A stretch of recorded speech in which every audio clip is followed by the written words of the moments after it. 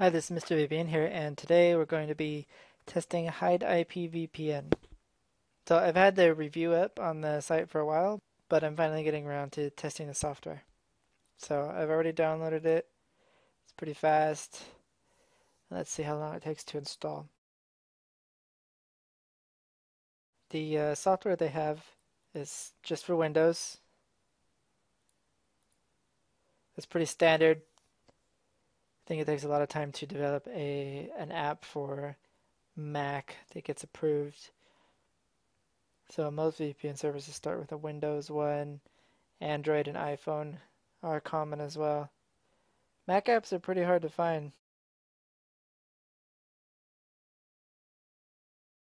so you'll have to manually install it if you're on a Mac.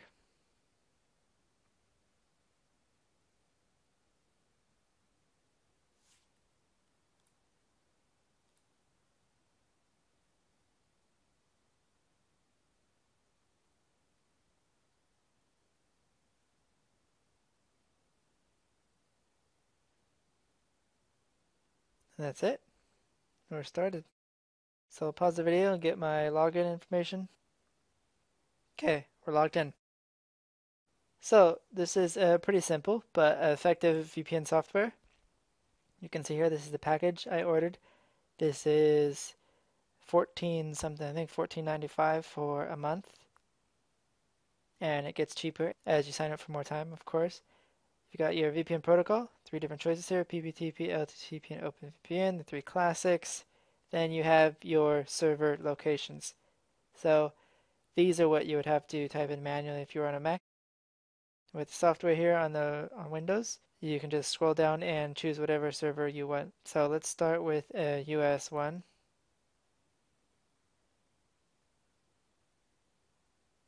and connect.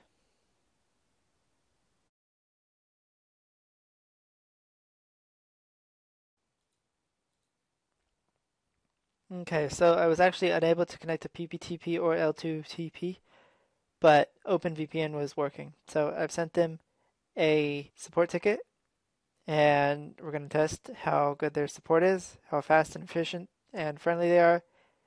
But we're going to go ahead and test the OpenVPN connection today because they actually only have a 3-day money back guarantee. So I'm not sure if they're going to be able to get back to me and I'm going to be able to test the server in time for me to get a refund because I don't actually need the VPN service. I just want to test it to make the video and show you guys how the software works. So let's get started with OpenVPN.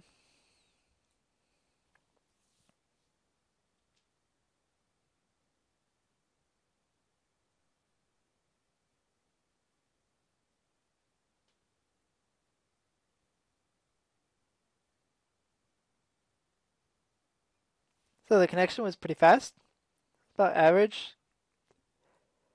Let's go ahead and go to their site and see what kind of packages they offer because they have quite a different setup.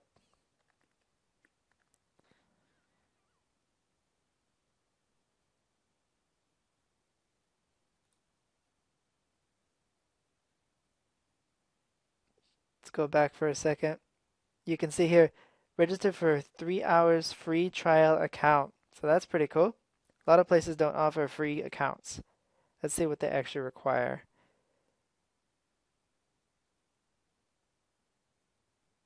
Oh, I'm connected to the VPN, so they're not going to give me a free trial account. But I suspect that they will ask for a bunch of information because actually one of the things I was disappointed in is that when I signed up, I had to give them basically a lot of information about me, where I live, my phone number, my personal email address, and these things. So for a privacy service, that's not great. A lot of services do ask it. It's kind of a security measure for their own purposes. So if people use the service for illegal activity, that they can look you up through time logs. It doesn't mean that they log your actual activity or that they keep track of what you do and attach that to your account. So I wouldn't worry about that. But it is kind of, disappointing to sign up for a privacy service and have them ask for a lot of personal information. Anyway, Here's the different devices they support. Pretty standard here. Actually, I'll have to check this out and see why my PPTP connection is not working.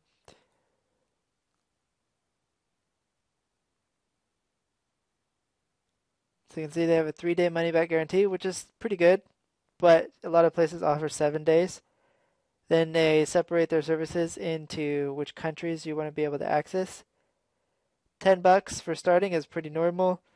$90.99 for a year is kind of expensive compared to other services, especially for what you offer. They do have a P2P BitTorrent VPN, which is really cool. A lot of people will be into that. And you can get these cheap VPN services here. So $5.99 for a single month of service is a great price. You can see here that you pay $54.99 annually. So that would be this $5.99 price that you're looking at. So that's pretty much on the cheaper end of the scale, but that does mean you only get access to the US VPN. I would say that the most attractive plan here compared to other VPN services would be the P2P BitTorrent VPN, because now a lot of VPN services are actually saying that you can't do P2P on their service. So to find a VPN service that says, okay, you can use these servers for P2P and BitTorrent is pretty good. As far as the speed of surfing, it's not super impressive. It's not bad, but I can tell that I'm connected to an open VPN. There's a lot of drag. Let's see what my actual connection speed is. Yeah, it's normal.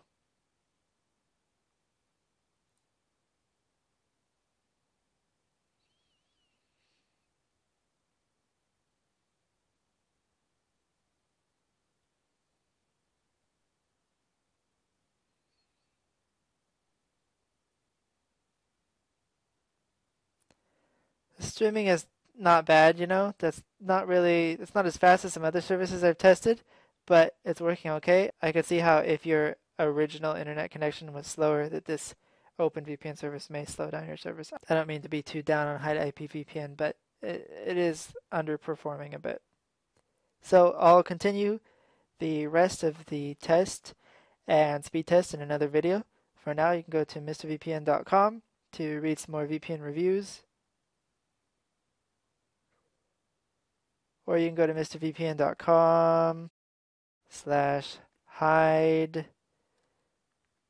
What is the URL? There we go. HideIPVPN review. And that'll give you more details about what they offer and what you can find on their site.